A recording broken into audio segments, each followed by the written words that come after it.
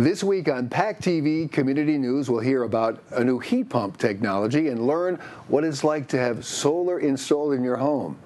We look back at Duxbury's history during the abolition. We'll visit a 24-hour live reading of Governor William Bradford's journal, meet a young hopeful meteorologist, and visit the Big E Fair for a Plymouth connection. We start a new series called Doctor's Orders, and Town Talk brings us to Duxbury. It's all on your public access channel, Thursday night at 8 p.m., so we'll see you then.